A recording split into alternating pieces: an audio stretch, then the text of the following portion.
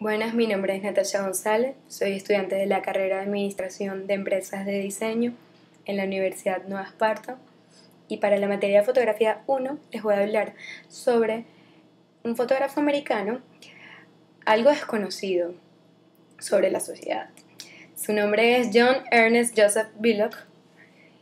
Este fotógrafo nace en un barrio francés de New Orleans llamado French Quarter. Pertenece a una familia aristocrática blanca de la época, de clase social alto. Él es su hermano, Leon BELLOQ, y lo coloco porque marca una diferencia y una pauta en la vida de Ernest. Él es el hijo ejemplar de la escuela, el que sale bien, el que le hace caso a sus padres, sigue las doctrinas establecidas, se convierte en padre jesuita. Y él es todo lo contrario. Él va en contra de lo que le dicen sus padres, es todo inquieto, una persona rebelde.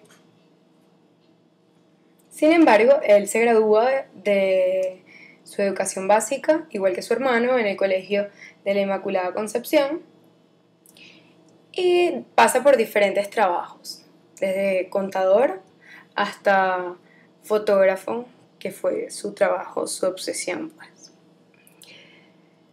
Es la única foto o el único retrato que se tiene de Ernest BELLOQ. Por eso es bastante interesante y lo coloco en grande.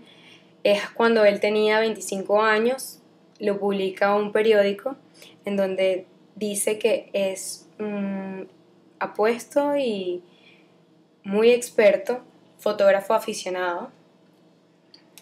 Es entonces cuando en 1898 se obsesiona por completo por la fotografía y dedica su trabajo de lleno a eso. Comienza trabajando como fotógrafo comercial, a realizar retratos de barcos o maquinaria portuaria del Mardi Gras, arquitecturas, retratos de clases como este, entierros, réplicas para los museos, el barrio chino, entre otras cosas. Todo esto para poder pagar el alquiler de su apartamento. Con la muerte de su madre en 1902, y su hermano estudiando sacerdocio en Spring Hill, tenía la libertad que antes no había visto y decide visitar los recién legalizados prostíbulos de Stourville, en New Orleans. Stourville era el distrito de línea roja de New Orleans. Se le decía así porque era el exceso de la prostitución, los lugares nocturnos, las casas de juego, los crímenes, entre otras cosas. Para solucionar este problema, Alderman Sidney Story decide legalizar la prostitución en 1898. A partir de allí vamos a comenzar a ver un montón de publicidades sobre burdeles, como es la que vemos aquí abajo, donde tenemos una imagen, una fotografía del lugar, tenemos las características del lugar, los números de teléfono, la ubicación, entre otras cosas. Stourville va a ser conocida por sus mujeres y sus burdeles. Tanto es así que crean una guía turística donde atraen la atención de visitantes, informándolos muy específicamente de todas las descripciones de las casas, sus precios, los servicios, las mujeres que pertenecían allí, etc. Habían burdeles muy costosos, lujosos y ostentosos como el Josie Harlington, y otros menos como lo son los que vemos aquí. También en la Blue Book vemos cómo retrataban a las mujeres que trabajaban en esos burdeles y daban una pequeña descripción de la misma. Cuando Ernest BELLOQ decide ver esto, se enamora de este trabajo y dedica todo el resto de su vida a retratar la vida cotidiana de las prostitutas de Stourville. Fallece en 1949 en Mercy Hospital. Primero llega al Charity Hospital después de haberse desmayado y llevado un golpe en la calle, en una de las calles de Stourbridge. Una ambulancia la lleva allí y su hermano Leon decide que por favor se lo transfieran al Mercy Hospital porque piensa que ahí va a ser mejor atendido. Sin embargo, a los pocos días de haber sido trasladado, Ernest muere. Lo más triste de su muerte es que la mayoría de su trabajo es destruido y es borrado, es desaparecido. O sea, no se sabía nada de la existencia de sus trabajos. Pareciera que alguien quería ocultar alguna información, tanto en los periódicos de la biblioteca pública, recortaron los trozos de periódico, quitaron todas las informaciones acerca de los prostíbulos de ese lugar. Gracias a Lee Frey Lander, en 1967, logra encontrar 89 negativos de cristal en uno de los escritorios de Ernest Belloc y realiza unas impresiones en papel dorado, tal cual como lo hacía Belloc, de 8×10, y otras en blanco y negro, normal, papel blanco. Aquí ya vemos no solo la diferencia de color de los negativos, sino el contraste que siempre buscaba Belloc. Era diferenciar a una mujer de otra, una prostituta de un lugar de otra. ¿Qué era lo que las unía? ¿Qué era lo que la semejanza que había entre ellas? ¿Y cuál era la diferencia entre ellas? La semejanza es que todas se deben respeto y a todas le da el mismo respeto. Siempre vamos a ver unas fotos de Belloc con un respeto muy sutil hacia las mujeres. Él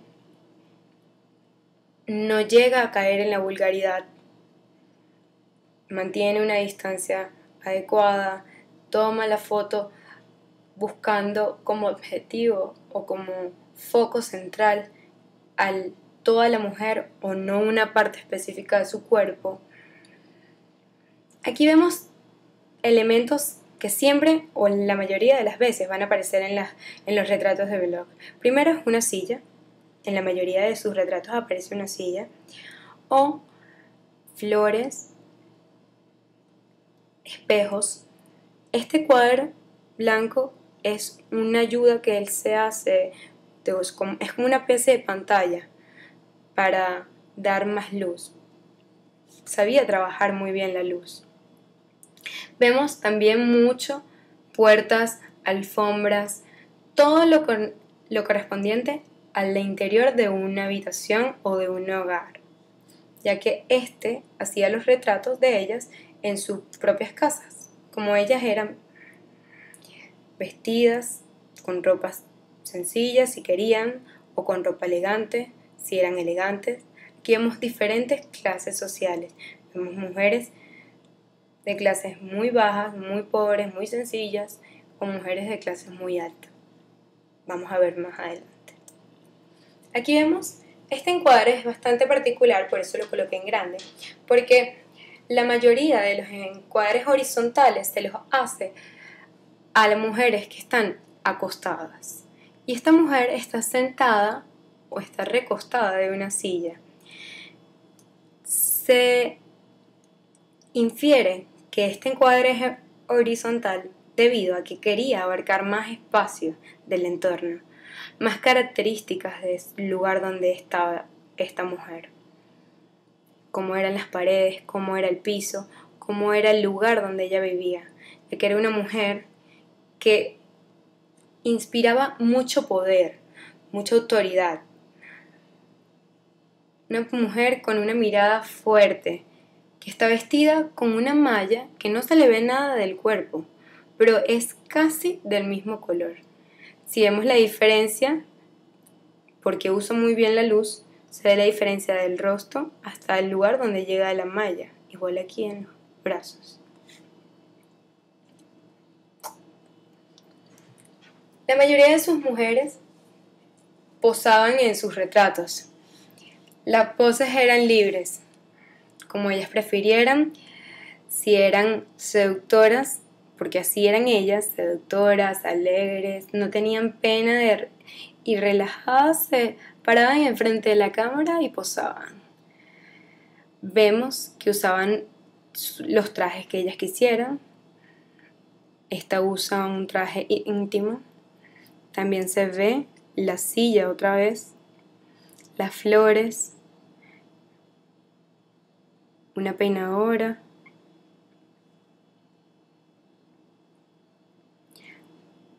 Aquí el cuadro blanco otra vez sirviendo de pantalla para darle mayor luz a la mujer. Vemos las manos juntas como de inseguridad, vemos diferentes actitudes. Una actitud un poco insegura, un poco melancólica, una alegre, decidida, arriesgada, una pensativa, esperanzada, mirando algo que le hace ilusión. Claro, está en un punto en el sentada que no también en una silla. Esta está sentada en una silla. Aquí vemos una fotografía, dos fotografías donde el contraste es bastante amplio, no solo en la actitud de la mujer, sino el entorno o donde viven.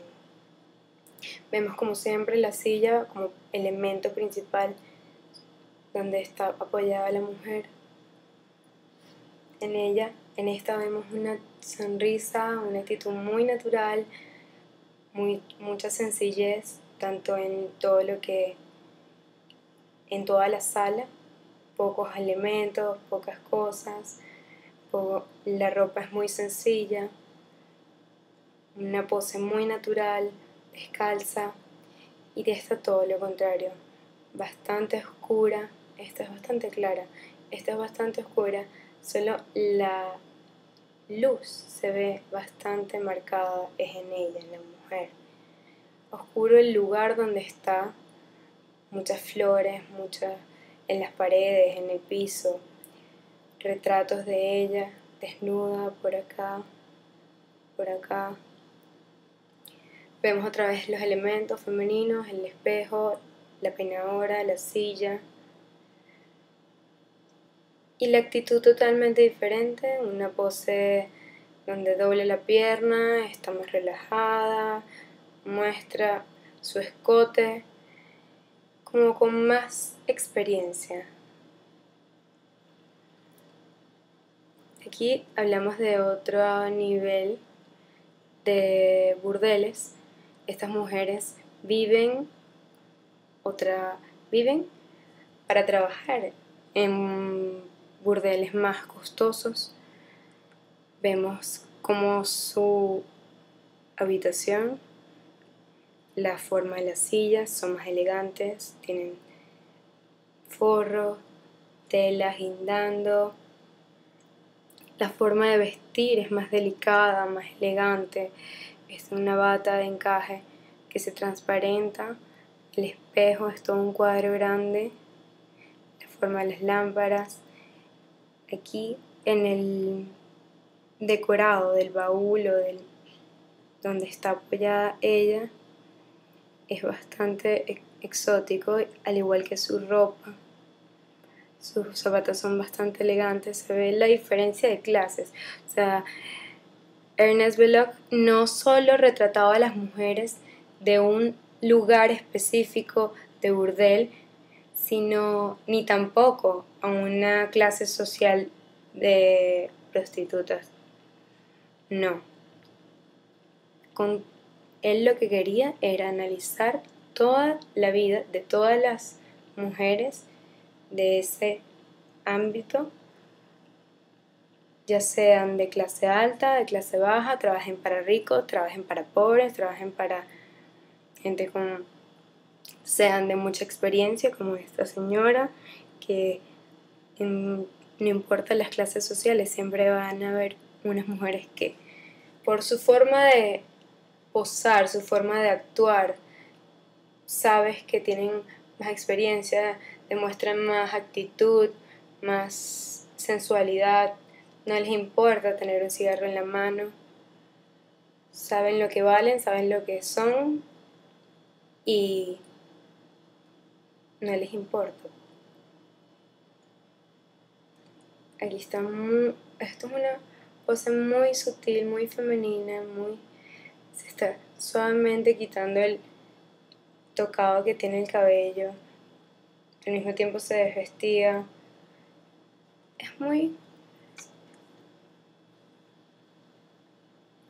Esta foto es bastante importante ya que inspiró a Natasha Herwig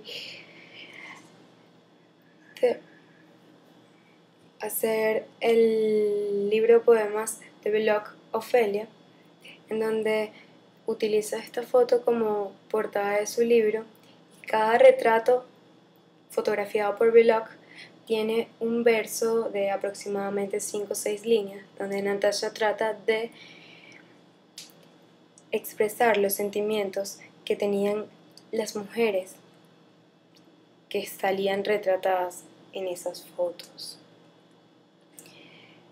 Si les interesa, de verdad los poemas son bastante lindos, pueden buscarlo y van acompañados de cada foto.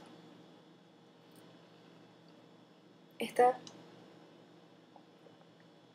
es una fotografía de 2 mujeres igual de clase alta o que trabajan para la clase alta.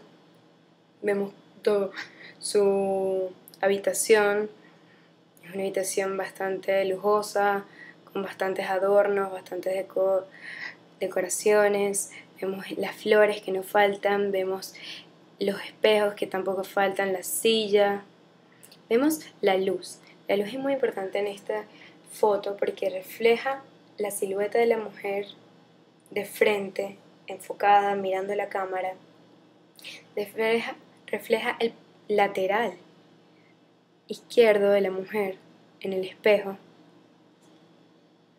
refleja la parte posterior de ella en el espejo de atrás y aquí hay una sombra de alguien que realmente se ve desenfocado porque es irrelevante, porque el centro de todos los retratos de BELLOCQ son las mujeres. Esta es una foto muy elegante, muy delicada, muy hermosa. Ella tiene una pose muy clásica, con la mano en la cintura, el cuerpo encorvado hacia atrás, la cara de medio lado, medio inclinada hacia el hombro, una pierna adelante, otra atrás. Se ve la flor de su tocado y son su lugar donde habita. Se ven muchos vestidos, sillas, flores, sofás.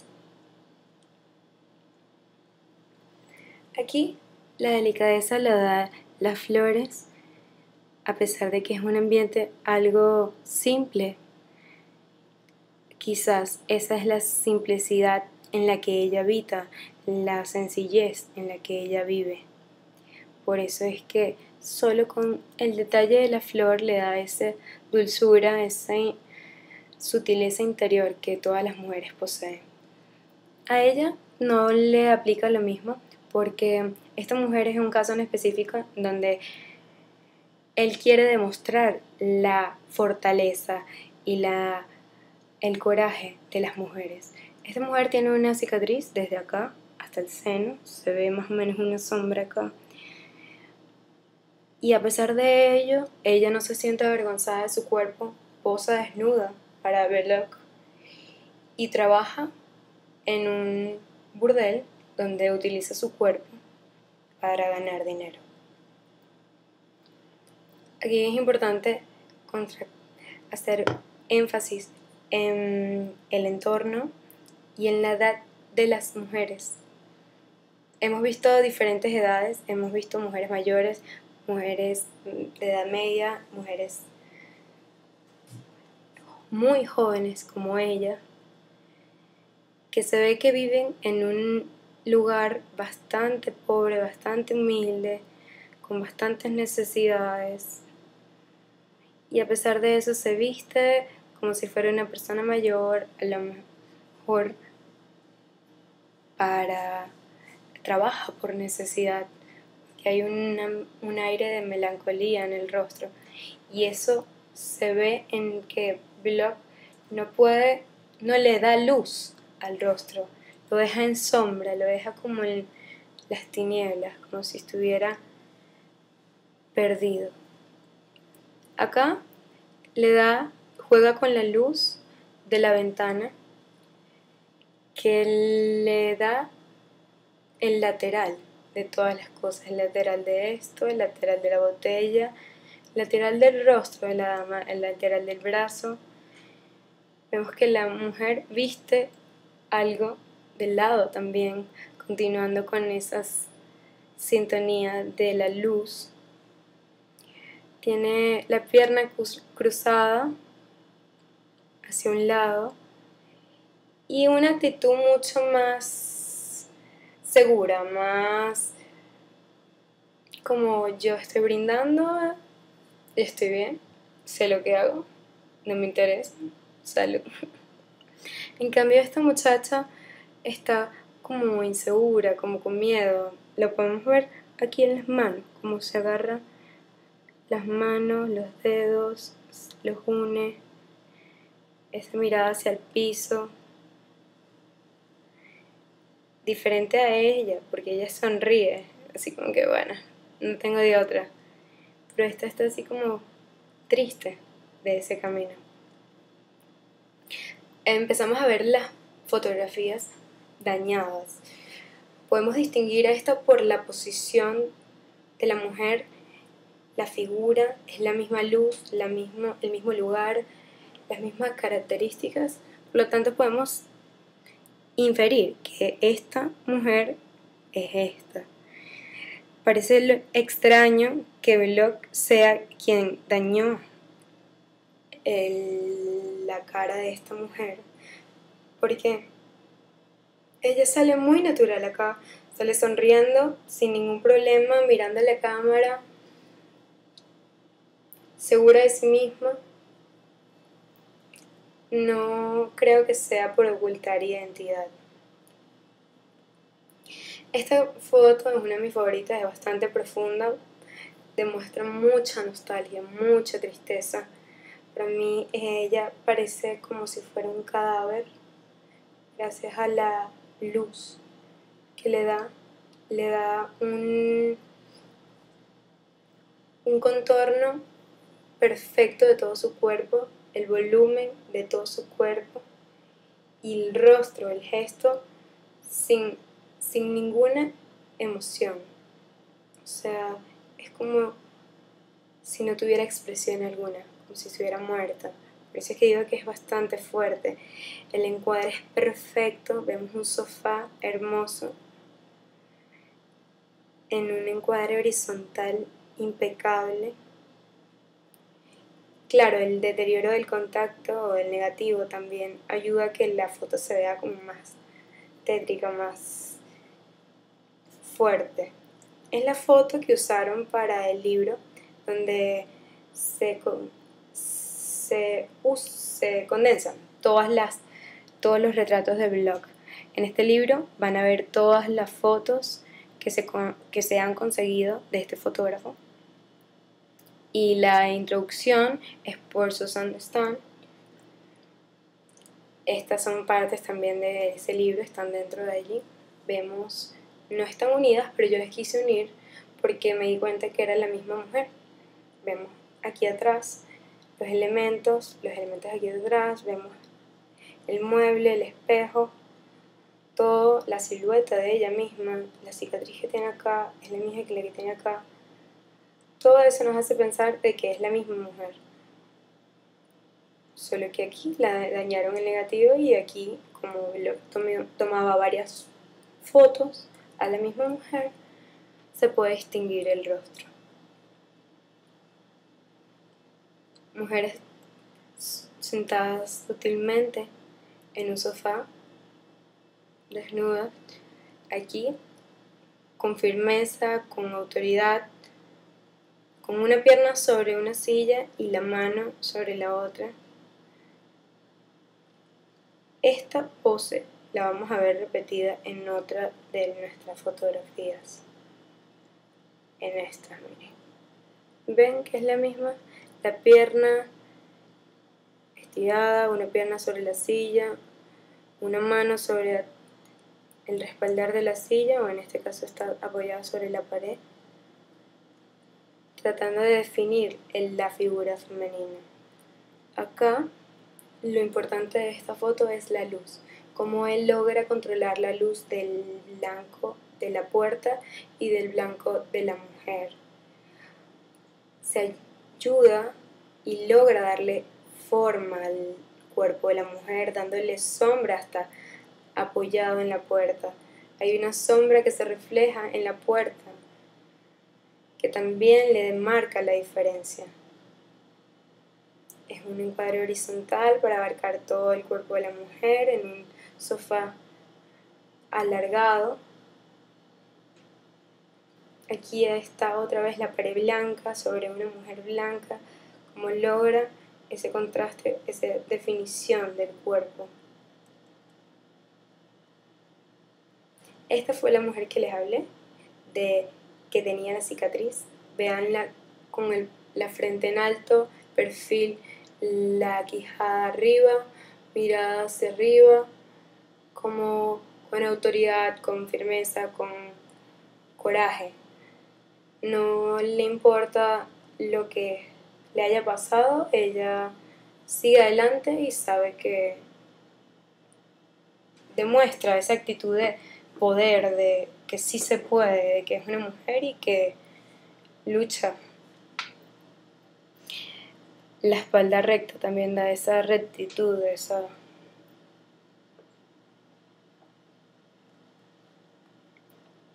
Esto pareciera que fuera un close-up.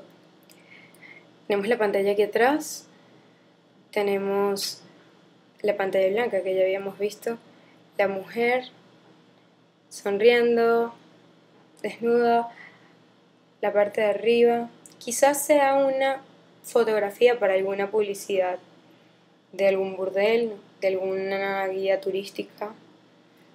Esto y la foto que sigue son las fotos donde las mujeres salen con antifaces.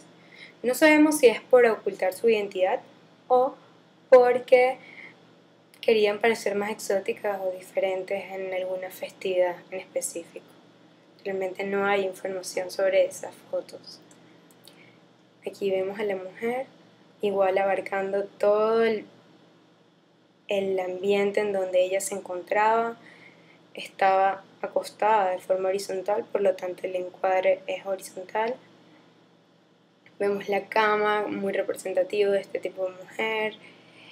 Ella desnuda, sonriendo, tranquila, relajada. De una forma cero vulgar, muy sutil. Aquí salen las mujeres con sus mascotas preferidas, igual sobre una silla o sobre un mueble. Este pareciera que fuera el lugar donde ella vive, un lugar bastante humilde, bastante pequeño, si es posible verlo.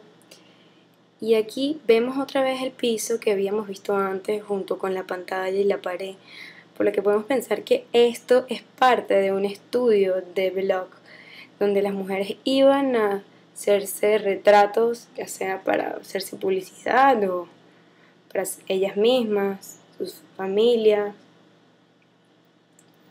Vemos otra vez a otra mujer con su mascota, feliz, sobre una mesa de planchar que la decora con una alfombra para darle esa feminidad. Ella de una forma muy hogareña, con vestimenta muy casual, suelta, unas botas, unas medias, el cabello recogido, tranquila, disfrutando de jugar con su perrito. Todo esto hecho a la luz del día, ayudado con la luz natural. Estas son dos fotografías del escritorio de BELLOCQ.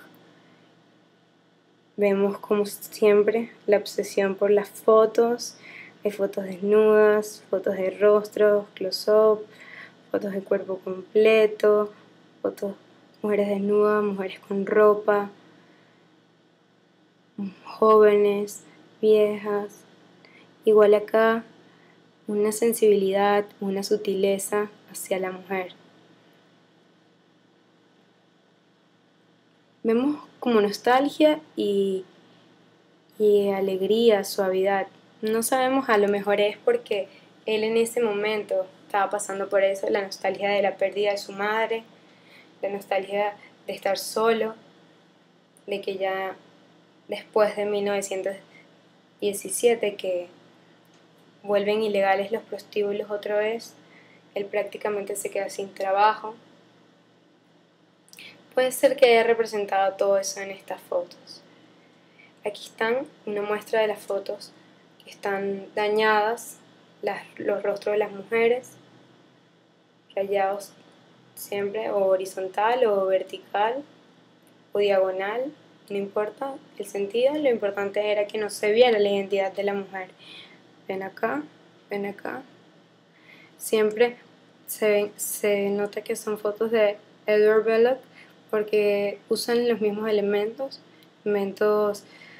sofás, sillas, peinadoras, espejos, alfombras, cuartos. Ven acá la silla, aquí hay como una alfombra, una tela blanca, como si estuviera haciéndole una sesión de fotos a esta mujer. Aquí sí está en su vivienda, parte de lo que hacía Belloc. Estas son una de las fotos más deterioradas. Si acaso se logra ver aquí una cama. Y aquí un poquito, una silla, que es donde, además de la posición de las piernas, nos da a entender de que ella está sobre la silla apoyada aquí en el brazo.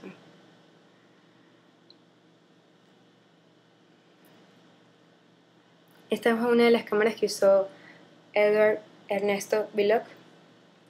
Y bueno, como conclusión, quisiera decirles que este es un fotógrafo para su época que fue muy profesional, trabajó muy bien lo que fue la luz, el encuadre,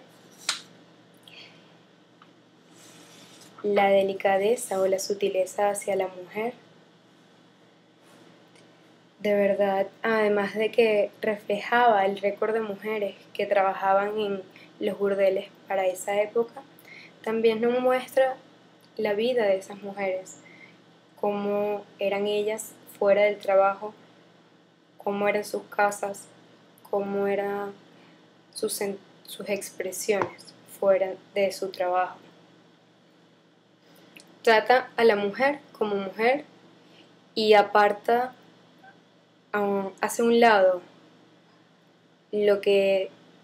a lo que se dedican.